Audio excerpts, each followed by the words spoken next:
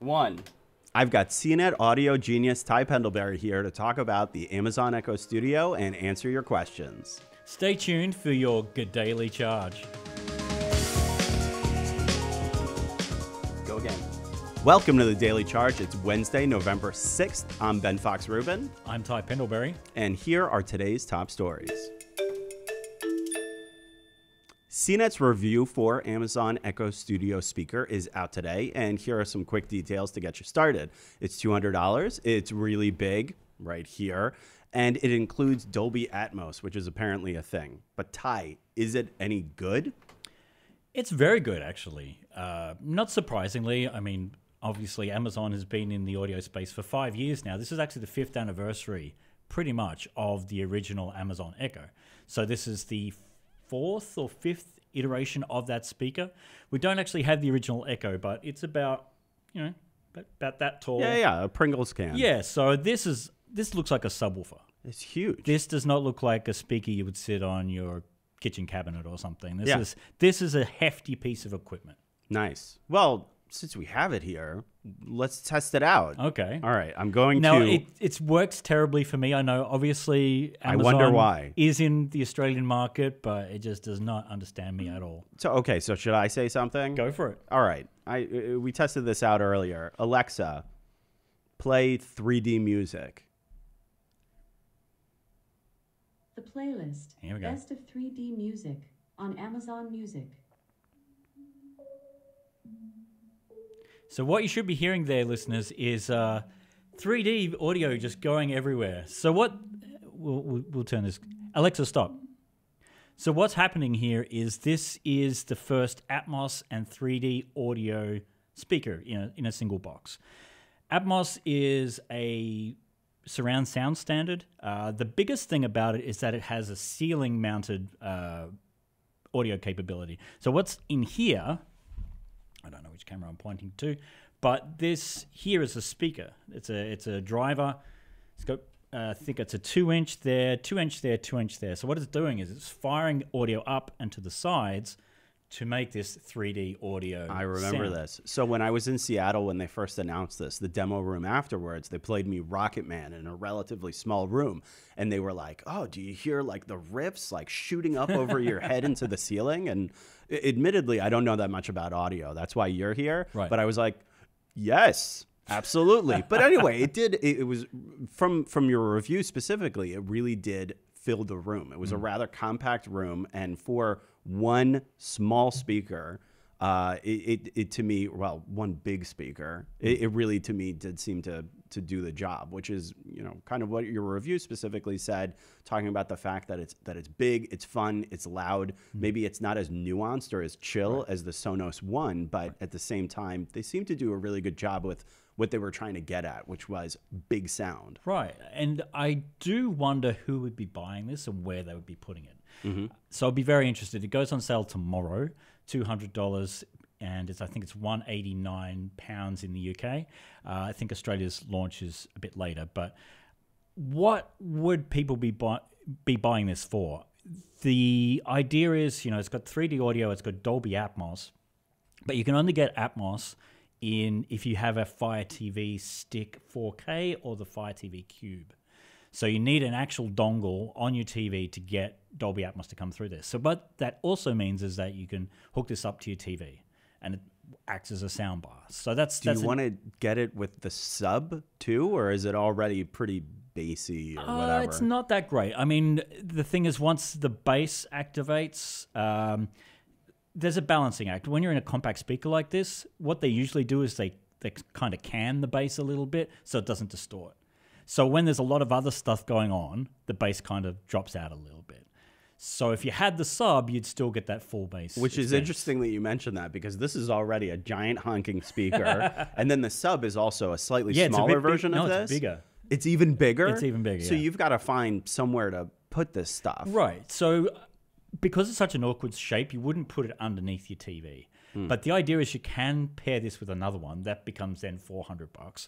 And put them on the sides of your TV and make it a surround sound system. Okay. Or something approximating The it. price sounds good. Right. Sure. But then in that territory, there is a fantastic Vizio SB51 to 36. Ugh, the I'm name just making up rolls the model, off your making up the model number, but essentially it's a $450 Atmos soundbar, which will kick butt of this thing. Yeah, because well, it's got dedicated rear speakers. So speaking of which, one of the reasons I wanted to have you on wasn't just to talk about this specific speaker, but especially going into Black Friday, Cyber Monday, what are some of the best things that people should look at when they're thinking of getting a speaker or a soundbar?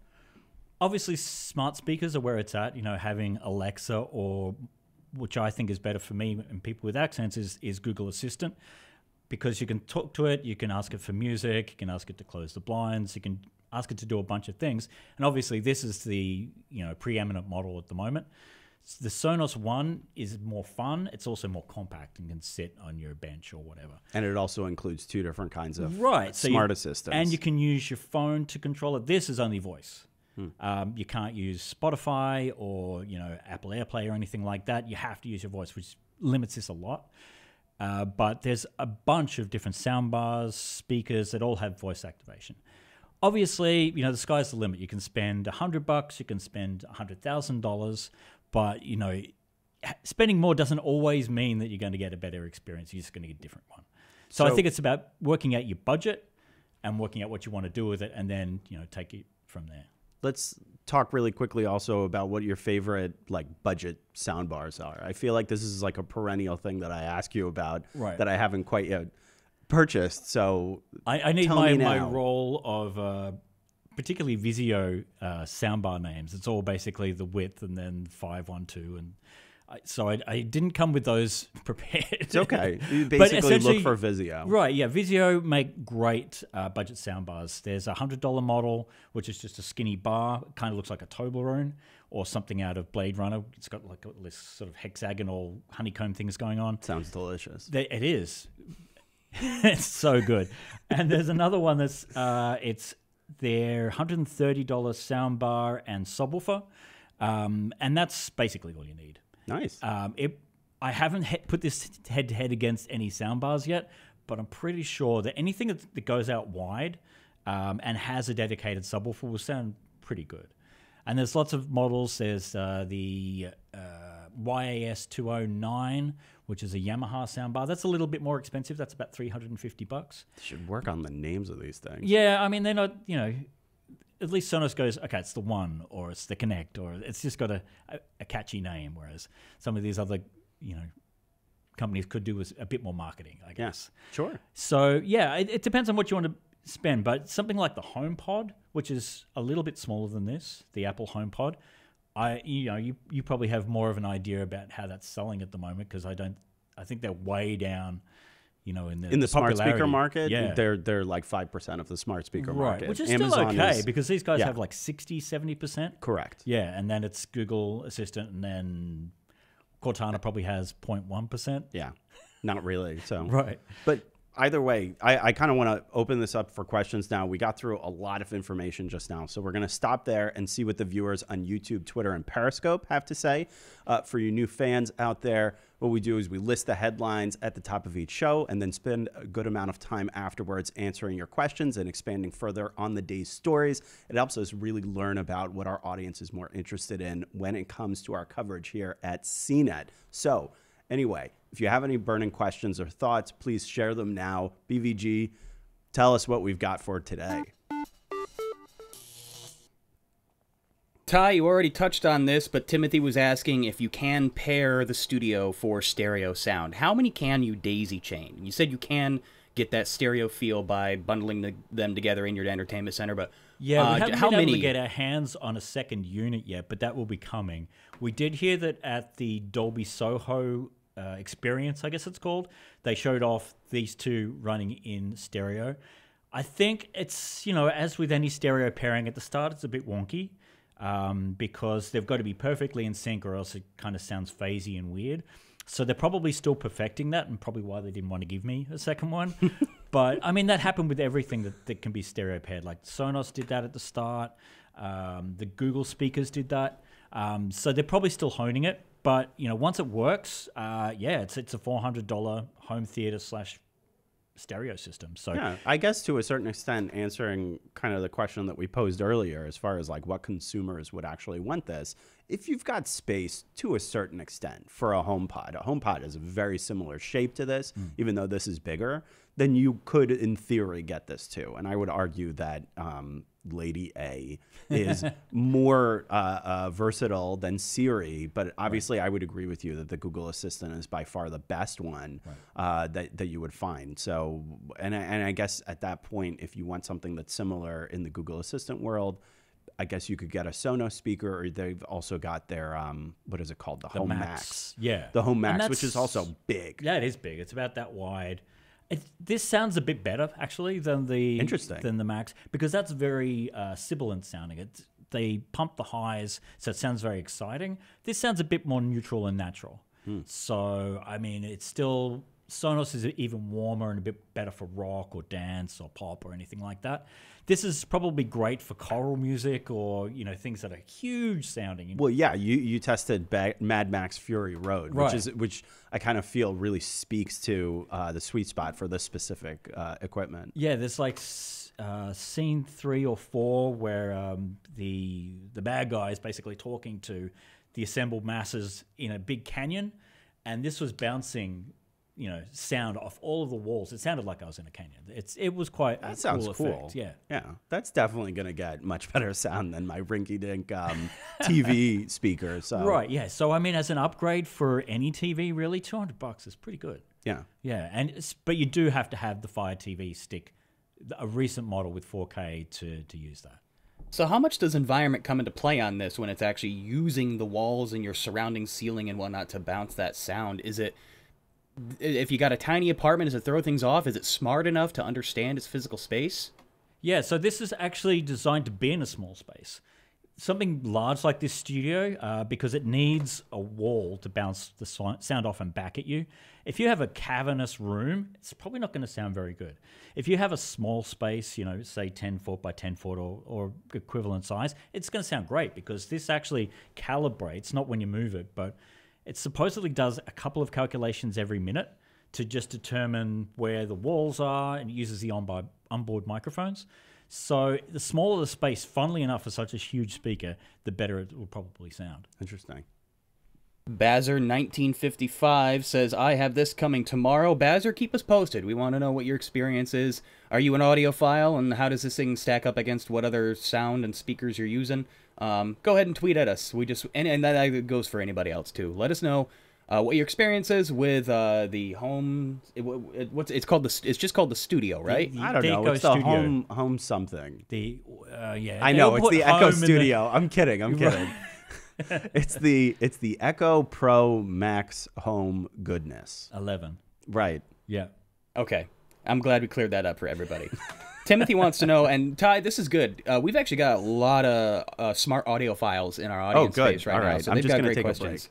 a break. Timothy asks, I understand Atmos has the huge following and all, but does it have DTS HD MA, Master Audio? I think it's only got Dolby, so it's got Dolby, basically Dolby Digital. It may have Dolby Master, not Dolby Master Audio, the mid-level Dolby, and then Dolby Atmos. It's whatever comes out of your streaming services, so whether it's Vudu or whether it's Netflix, whatever they support. It's not going to connect to a Blu-ray player, so you won't get anything out of that. It does have, though, at the back, a auxiliary in/optical, which will accept Dolby Digital as well, I believe. But it will definitely accept PCM through there. So it's just going to come out in stereo probably. Got it. Let's talk about price a little bit. Utpal is asking what is the price, and we already said the base price is $200, right? Yep. So when you start bundling anything in, is that $200 include the subwoofer? What's the kind of like? No, what's the kind of coin? What's the kind of coin you're going to affordable. spend to like build this into your entertainment center? I was saying, in a perfect world, you get a pair of these for your stereo sound and a woofer, and what else can you even include, and how much you're going to wind up spending? Yeah, so if you wanted to get the full set, at the moment it doesn't support rears, and presumably at some point they're going to incorporate, say, you add a couple of Echo Pluses in the rears and make it a 5.2, 5.1 set. But at the moment what it supports is 2 of these in the front and a subwoofer. The subwoofer is actually the most affordable. It's $130, and it is quite large. As I say, we haven't had a chance to test that because it still doesn't work. It's supposed to go live tomorrow. So I don't know what that will do, but you can buy that sub for any of the other Echo speakers. And So you're talking about, okay, prior to tax, all in, you're talking about, let's say you wanted surround sound. So you get 2 of these on either side, right. and then the subwoofer, you're talking $530. Right. Now, from what you said, from a budget perspective, at least for sound bars, right. You would look at a Vizio, which already includes a subwoofer and rear speakers. And rear speakers. And Atmos, how much? $450. $450. Right. There are even cheaper Vizio setups, though, right? Right, yeah. For like 150 or something. Exactly. So you can start at 150 and get, it won't have surround, but it will have very good TV sound. The problem with this is it doesn't have HDMI. So you're not going to get... It's got to be whatever comes out of your Fire TV sticks. So you're not going to be able to plug, as we just said, we're not going to be able to plug a Blu-ray player or a console or anything into this unless you use the auxiliary input. So it's anything that's coming via a streaming service. Whereas a soundbar has multiple inputs, you can switch them. I mean, you can ask Alexa to say, switch to auxiliary or whatever, but it's a lot less flexible. So if you want a dedicated home theater system, I wouldn't start here. Yeah. This is great for like a TV room or something. Might be okay for gaming. I haven't tried that, but it doesn't have that positional thing that you need for gaming. Like if someone's creeping up behind you, you might hear like this sound. You're not going to hear it's a little fuzzier. Someone coming out of the right-left speaker. Right, and because the price is basically the same as the Sonos One, right. Your suggestion is you should at least consider looking at the Sonos One before purchasing either one of these. Yeah, I mean, this has a very specific purpose. It's a TV speaker with a bit of audio music thing thrown in, whereas the Sonos One is a music speaker. You're not going to use it. You can't plug it into a TV. So this is a bit more of a all-rounder. But if you want multi-room music or if you want to be able to use the Google Assistant, it's not the best, obviously. Gotcha. Next question is coming in from Scott. Again, we've kind of brushed on this. Scott, congratulations. Enjoy your new Echo Studio when it arrives tomorrow. Same deal like I mentioned before. Sound off to us. Let us know what your experience is. He was wondering if it works in a bedroom. Sounds like that is kind of the ideal situation here. Ty, what I'm getting from it is you're kind of actually impressed at the effort it's making to get the fullness of sound with such a limited physical space. Is that kind of your takeaway? Yeah, well, it does have a lot better bass than, say, the Echo Plus or even the original Echo because it's a bigger speaker. It actually has a 5.25-inch woofer in the bottom, whereas obviously when you stuck it into a little tube, you just can't generate any bass out of that. So this would sound really good in the bedroom. Obviously, with a smaller room like that, it can bounce off the walls. You're not going to be able to get a stereo approximation, obviously, unless you stick it in front of your bed. But it'll generate a lot of sound within the room, and you can walk around, and it will be good background listening for sure, definitely. A couple of listeners are curious about us doing an actual audio test. I don't know if we can really convey that all that well here on the podcast, just because we don't have dedicated lines set up to capture the audio in its truest lossless form from it. To test like a Versus with something else? Well, I'm sure eventually we'll do that as a video production at CNET. But for right now, just sitting here today. I don't know, Ty, is there anything else we can kind of demo? Can we see how loud it can get? Apologies in advance. Sure. We can it will get up to 90 decibels. So it means that it will, which is basically reference level, that's theater level.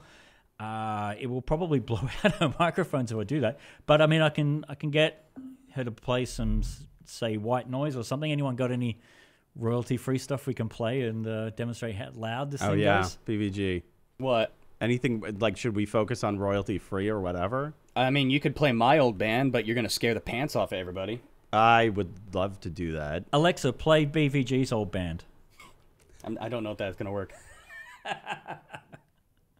No. Sometimes she just, no. Ty, she's not going to do that. It's like, I don't know about that one. Yeah. If we're going down this road, Ty, play the Red Death. Alexa, play the Red Death at maximum volume. See what happens.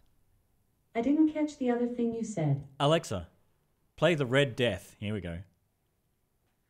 Sit back.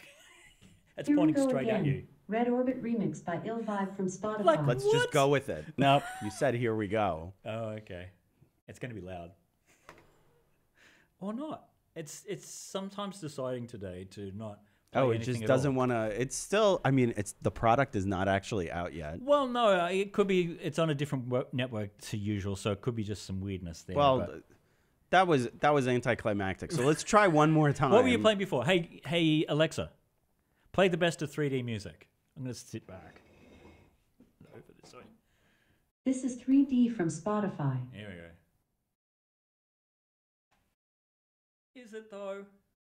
Yeah. I'm no. gonna try. Alexa. Alexa, play 3D music. The playlist, Best of 3D Music, on Amazon Music. I've got the touch.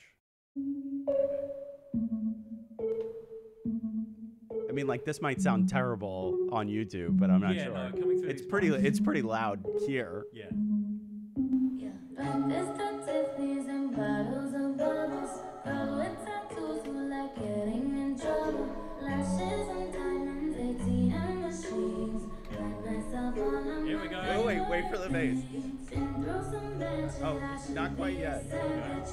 Would've thought it turned me to a savage. All right, so this is vibrating. Alexa, stop. See?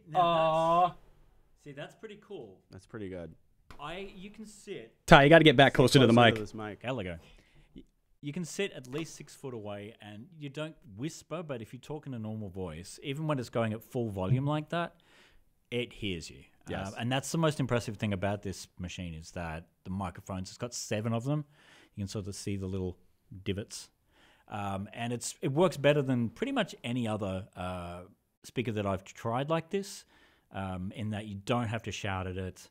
Even though it doesn't understand you anyway, like the whatever other it just issue. said or interpreted me to say, it still hears that you're trying to issue a command, which is really cool. Right. And going back to my time in Seattle when they were first demoing this to me, one of the executives, Miriam Daniel, was very proud of that aspect, that they said they spent a lot of time working on making sure that you didn't have to yell across the room, because obviously they wanted to make sure that you could play it loud, because that was the whole idea of this particular device. And it takes you out of the experience or the moment or the enjoyment of it to then just scream across the room to be like, stop playing. Particularly with something that can only be controlled by voice. Exactly. You Right. can't- So they seem to have hit that point really well, especially with the first iteration of this. However, as we said, and as you mentioned on your review, Lady A still has some work to do as far as getting things right, with just generally understanding people. And I think it's working in that direction, but it is frustrating how long that does take. Right. And Google has the advantage. You know, they've got a lot more programming, they've got a lot more, engineers working on that product. They've got a huge organization. They both do. They both do, but the voice recognition at this point, I think, is, Google has the edge at this point. So either way, PVG, do we have more questions? Should Oh, we plenty. wrap? What's going on? Plenty more questions. In terms of Okay. equalization, Let's do it. Let's go. How about an audio file question? Have you got anything like that? we do. In terms of equalization, is there any customization while listening to music? Any customization of this? Like, is there Yes, of sound the modes? yeah. Not that I've seen, no. There should be. You'd think that something that can play home theater and can play music would have sound modes. They may integrate this or maybe buried deep in a menu somewhere, but not that I've seen so far. I think you can play with the EQ. I'd have to look at the app again. Yeah, it's not something we had time to delve into. But That's certainly not something that I've noticed from having Echo speakers in my house. right. You They're like, this is what it is. Right, pretty This much. is what you've got. Obviously, the Echo Dot, the better versions or the newer versions, they've improved from being really tinny, almost smartphone Right. speakers, but they're not so sophisticated to the point of having sound modes. Yeah. At least those smaller ones. I wouldn't be surprised if they started to do something along those lines with something like this, which is more like a pro model. But Yeah. I haven't heard of that yet. But they tweak these things, and they have a lot of engineering and sound specific modes that if you start playing with the bass, that the problem we were talking about before, you can overload the bass and make it distort, and it sounds terrible. So they probably want to limit the amount of customization so you don't screw up your speaker. Okay, how about offline mode? Is there any semblance of an offline mode? There is Bluetooth. So if you're not connected to the net, you can connect to it via Bluetooth, and then you start opening it up to apps, and you can control it that way. Obviously, you don't have to use your voice then. You can just use whatever app and play to it from your phone. Cheers to Brian, who says, I'm a third-party Alexa dev. Sorry, I said the word Lady A. Okay, we prepared. Yeah, he was saying we're that good on mute. It's okay. He's saying the devices often force you to set the equalization in the app on your phone, which makes a lot of sense. I mean, that's how I do it with, like, I've got a Bose speaker at home, so that makes a lot of sense. Next question. We only have a few minutes left. Let's see how many we can fly through here. Does the Echo Studio have some automation features like Z-Wave or Zigbee support? Yes, I believe it has. I'm not the home automation guru, but it does have. It is a home base, so it can work and operate. Other Z-Wave. Devices. I believe it has. Whatever the other Plus has, it has as far as home automation. I don't have the list in front of me, but yeah, that's something we could definitely look into. How about ask our Kentucky colleagues? They will be able to tell you all about it. Got it. As far as the power wire goes, can you remove that? A lot of the speakers are just kind of like, bolted on there. And what kind is it if you can? It is the typical, what is this? We have a different name for it in Australia, but we call it a figure 8, but it's what, IE8, is that what it's called? I don't know. I'm sorry, I was just going to call it a Chazwazzer, which Chazwazzer, is an old little Simpsons horrible. joke. Right. Yeah, so it just has the little figure 8 thing. I mean, that's pretty common. Yeah. It's not proprietary super thing. specific. Yeah. Common AC. That's Doesn't it. have a battery either, so you can't tote it around with you. Got it. Why you would want to? Some of them I do. don't know. Some of them do. There's a new Bose home speaker that's $250. Is there a reason why this That's is got the open ports? in the back? Ah. No, like this thing right here. So that's a port, so a base port. So when the bass is going really crazy, you can see the actual driver, which is in there, go. Yeah, it goes. But it's essentially to make the bass deeper. Gotcha. Yep. And look cool. Brian says he's curious, if money was no object, what is the best sound bar? He's got a Bose with this deep is an interesting discounts. question because I just tested a $2,500 Sennheiser Ambio sound bar. And it was good. It was really good. Any of these things, this does it too. Anything that's designed to bounce off walls back at you isn't really able to replicate stuff coming behind you. But this Ambio soundbar was the best I've heard of any soundbar really of any price that it got to about there, halfway through my head. So anything that's designed to come from behind your head kind of came from there, and that's the best I've heard.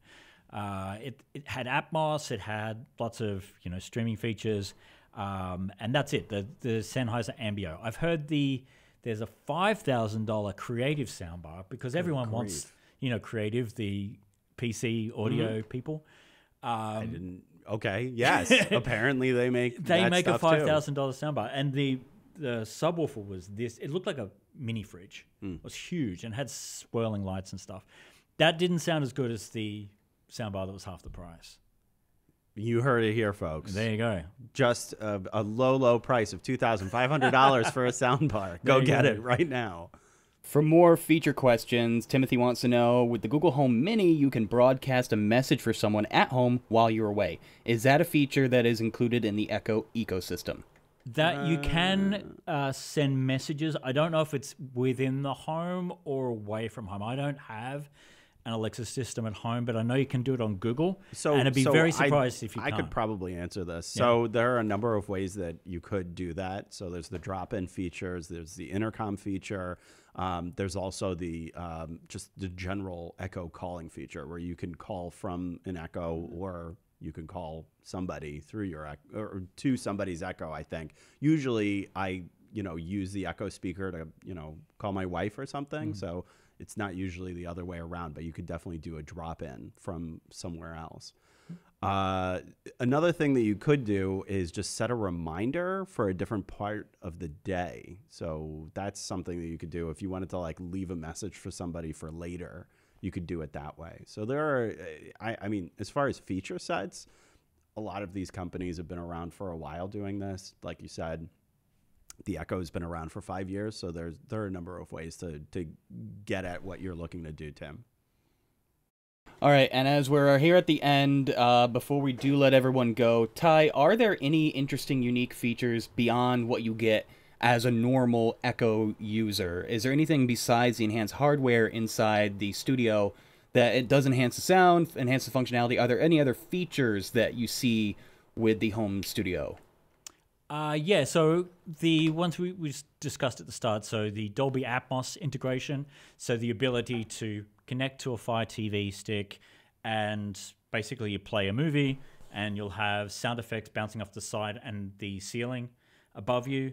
That's something that pretty much no other smart speaker can do, and very few soundbars that are designed to integrate with televisions can do that either. It also has, as you mentioned, improved connectivity similar to the Echo Plus. So you are going to get slightly better hardware like guts inside, right, as far as smart home connectivity, as opposed to the Echo Dot or just the regular Echo. Yeah, so the Z-Wave stuff. Exactly.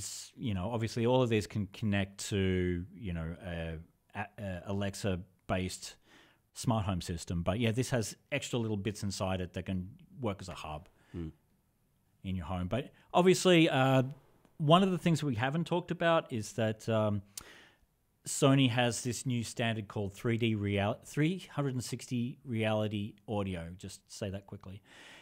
So the thing that we were listening to before, the best of 3D audio, is that. So what people have done is in a studio, mixed it in an Atmos-like situation. So you've got cowbells coming from here, guitar coming from up here. So this is designed to mimic that in your home without having a surround sound setup. I don't think that's the best reason to buy this speaker. It's kind of cool. You know, we heard whatever song that was before and it sounded a little bit bigger. But that's the thing. It sounds bigger. It doesn't sound discreet. It doesn't sound like you've got things bouncing off around you. Yeah.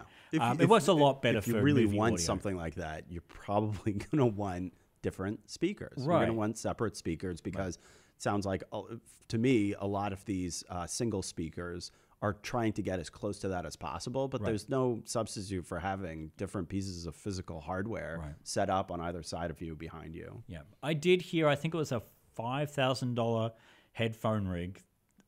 It was in a surround. I sat in the middle. I had speakers around me. They turned the speakers on and off when I took the headphones off. That was the only time that I've been convinced that there's something coming from behind me in a pair of headphones. Interesting. And these are doing a similar thing, just fooling your ear, you know, using, you know, psychoacoustics to simulate something coming from behind you. But nothing in the real world can really simulate that yet, unless they know the ins and outs of your room. And I'm sure there's a rig somewhere where they know the back wall of the room intimately and can bounce sound off it. But nothing you'll get in a $200 device will simulate that. Awesome. Before we shut it down, we do have a request. We do have to get this thing to play something with bass. Can we get one more demo where we see the bass go into action? Oh, you want to see the speaker? Yeah, we want this sucker. Hey, Google.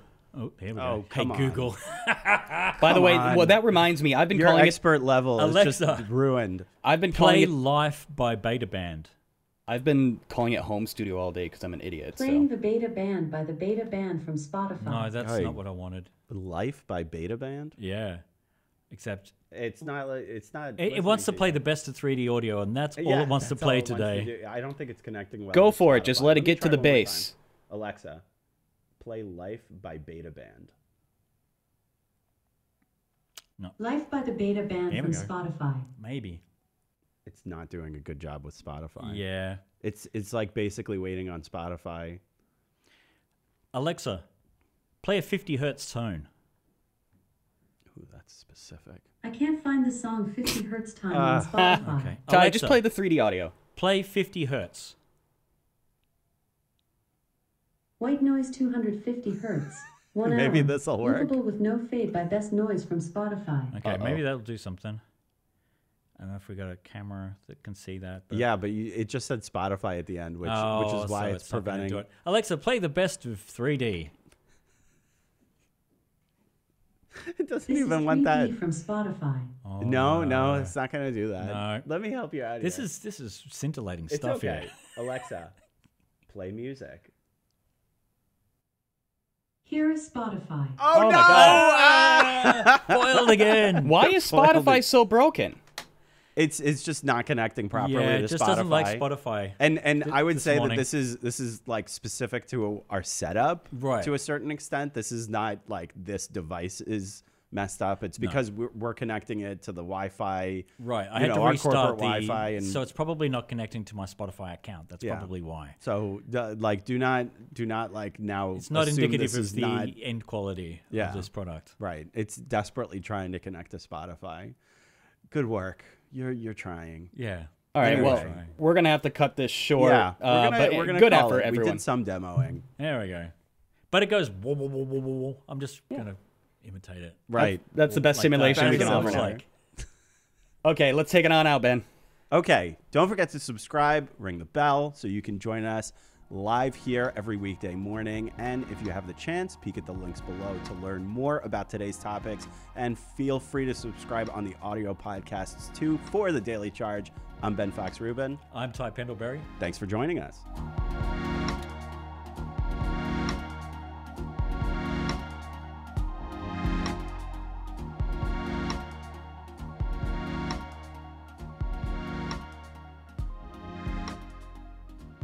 Can't get enough? Check out the Daily Supercharge, our extended post show with special features, audience Q&A, and in-depth reviews. Available now wherever you get your podcasts.